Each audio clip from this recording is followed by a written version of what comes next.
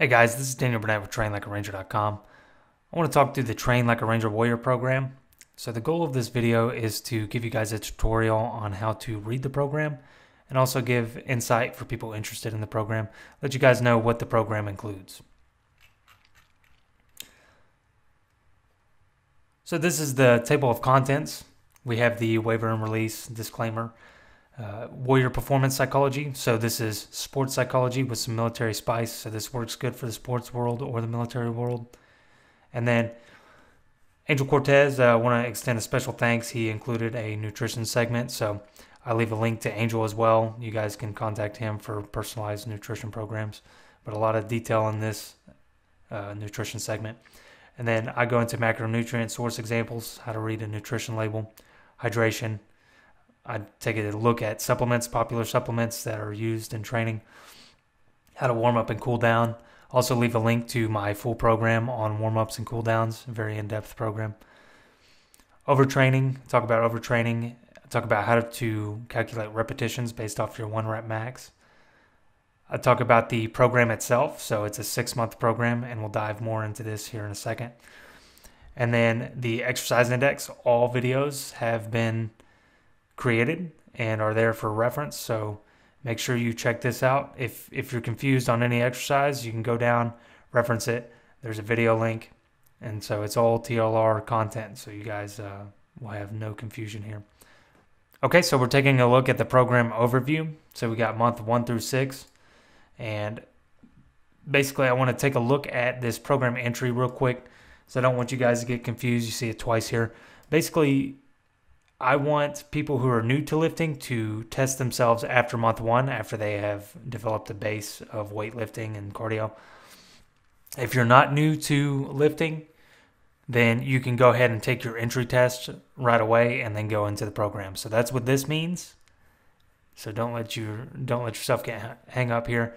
That doesn't mean take the test twice. You're taking it once, either before month 1 or after month 1, depending on your fitness level.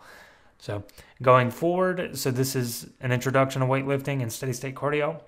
This is more, so you start tacking on more on the weightlifting side, and then you got interval cardio like sprinting and swimming. So that's important to note. You guys can choose between sprints or swimming, depending on your goal. Month 3 goes into volume lifting. So this focus is hypertrophy, which I add right here. That means muscle growth. And then you got interval cardio and steady state cardio. And then we got a midterm progress check. So there's some testing criteria here. Now I'm going to go ahead and show you guys the entry test here in a second. Note that there's more tests than just the entry test. The entry test is a more simple test. We'll actually take a look at it again in month 6, which I'll cover here in a second. So month 4, we start working on strength and power. So powerlifting is more emphasized here, and then month 5, powerlifting is everywhere in month 5. So powerlifting is the main focus, focusing on speed. So a lot of sprinting or swimming in short intervals, short aggressive intervals, and then you have high intensity interval training here as well. So that's month 5, and then month 6, we revisit that entry test among a bunch of other testing criteria that is pretty much a focus that is a compilation of all these months. So we're taking all these months and we're combining it into test-driven focus. So that's the goal here. So I talk a little note here about the program. This is where the link of this video is going to go. And then I tell you guys to reach out to my Instagram if you need anything. I leave my Instagram in particular because it is the most popular at this moment, but note that I have other social media. You're welcome to reach me there. You can find it on my official website and click these social media icons. I have several platforms, so keep an eye out for that. You can also contact me at my email. I'll go ahead and leave that. So moving forward. So this is the entry test, and we got simple testing criteria for the entry test. We got the 2-minute push-up, 2-minute sit-up, 2-mile run. Now this is a section to record your reps or time. So common sense stuff, just pick what's relevant. This one, the time is dictated, so you're going to record that reps. How many reps can you get in 2 minutes? how many reps can you get in 2 minutes here. So make sure you give yourself adequate rest between each test. I recommend 4 or more minutes between each test to get an accurate reading when you got multiple blocks like this.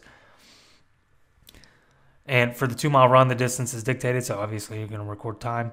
Deadlift max, make sure that you are warming up properly.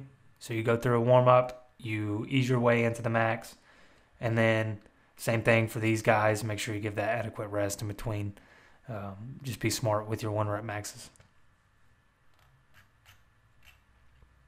Okay, looking at month 1, note this is pretty simple. This is day 1. Okay, so this is going to be a lot more simple than the rest of the program, but that's why I'd like to start here and go ahead and show you guys, give you guys a freebie here. So I talk about the warm-up. There's actually a follow-along dynamic stretching routine and cool-down stretching routine. So that is TLR exclusive content. You can go there and watch those videos. I created those videos. So I recommend following this as a list, starting from top to bottom. So we're working big to small. This means 3 sets of 10 reps. So anytime you see 3 by 10, or maybe it's another number by another number, what that means is sets by reps. So this is 3 sets of 10, and I actually leave a block for each set where you can record the reps or weight. Or you could do both actually. So let's say like you only complete 8 reps at a certain weight. You can make those notes for yourself, but the goal here is to record your weight at those sets and reps. So going forward, you may see a block here by crunches, 30-second hold, and you may be asking like, what am I supposed to be putting there? Well, put whatever notes you want to leave for yourself. So the goal of 100 reps of crunches is obviously not to move on till you hit 100 reps, but let's say you can only get 80 and can't continue. Make a note that you only did 80 reps. This table's for you guys, so make the notes that are relevant for you so you can track your progress. Also, at the bottom of this, there is a 2-a-day option where you guys can run 1 to 3 miles on this day. I'll tell you guys to space these activities throughout the day. So, this is optional for you guys. Depending on your goals, you can do more running. I leave kind of a variable here, so you guys choose whether you want more or less. So keep an eye out for those 2-a-days. Okay, this is a simple cardio day here. This is steady state, right? We got a 3-mile run or a 20-minute swim. So you guys choose either or. Record your time or your distance. So obviously if you're doing the 3-mile run, record time. 20-minute swim, record your distance. So that's optional for you guys. Now I'll get into the interval cardio day. So again, interval cardio day, we got options for sprinting or swimming. So, I'll tell you guys how to warm up here. Again, got those links. And then with the exercise itself, you'll see 1 set of 800-meter sprint with 800-meter walk for rest interval. So I tell you guys what to do for the rest interval. So what this means is you're going to sprint 800 meters one time, walk 800 meters. And then when you're done walking 800 meters, you're going to sprint 400 meters, then walk 400 meters. And then see how there's 2 blocks here? I leave a block for each set. So 2 by 100-meter sprints. So that means you're going to sprint 100 meters, walk 100 meters, sprint 100 meters, walk 100 meters. There's blocks here to record your times. So I wanted to dive back and take a look at our Monday routine. Something that's important to cover is you may see something like this. See how this says hip abductions / side plank hip abduction? That doesn't mean do both of these. That means choose either or. That / means or. So, I realize that some gyms don't have certain equipment, so I leave options here. So this is a body weight option, that side plank hip abduction. That's a body weight option for hip abductions.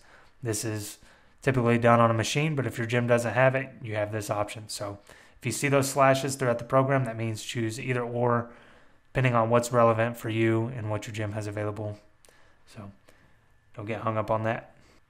All right, guys, that's all I have to cover on the Warrior program. If you guys have any additional questions, feel free to reach out to me anytime.